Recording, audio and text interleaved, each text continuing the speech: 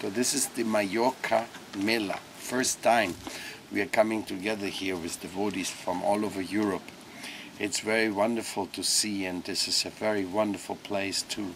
The 300-year-old house which we have chosen as a sanctuary for these days, because Chaitanya Mahaprabhu himself has come here, and so much enthusiasm, kirtan, and philosophical reflection. You see, Srila Prabhupada, our spiritual master, he showed us that real spiritual life is a joyful celebration.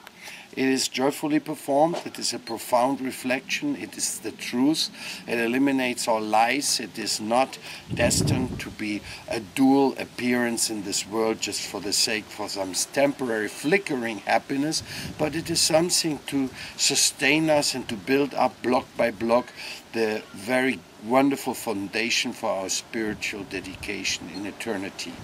And that is possible in the company of devotees, in the company of sadhus, those who have sincerely decided that they want to do things in this life as God wishes them to be done. Those who have sincerely decided that whatever mediocre, sensual and egotistic mentality still prevails within them, that this is to be fought and to be restructured, so that our education, our spiritual substance, our spiritual education will be so solid that we will be not sidetracked by the silly temptations of internet, television, money, fighting, lust, and whatever other temptations is there in this lifetime. We have to be very serious with ourselves, because life is serious. You see, when you have a child, and that something happens very early in life, you ought to be serious. Children means you have to be serious. You can't treat your children as if there's some accident which they have to look after themselves. We all know that intuitively. So not only children are serious, life is serious, old age is serious, working is serious, spirituality is serious, your spirit soul is a very serious issue. And all you do is worshipping your body, wasting your time with simply decorating a body which is nothing but going to be burned or put under the earth. So this is not what's the purpose of human form of life. Take advantage. Come into the association of like-minded people, and together with them become strong. Strong to help others, strong to make your life such a joyful experience of helping others. Because if you share the spirit, like I'm trying to share with you, the feelings and what we are appreciating here in this company, in the Mallorca Mela, if you do that, if you give this feeling to others, your whole existence will turn around. You will be simply in a mood of joyful waking up and joyfully meeting others, even though you have to reduce your own selfishness, because if you're meeting others, you have to listen to them, find out what is their sorrows and their joy, and in this way one can really make one's life meaningful, because this is all what it is about: learning how to love, learning how to listen, learning how to give, learning how to uplift another person. This is what Prabhupada did with us. He uplifted us from a pretty hopeless situation.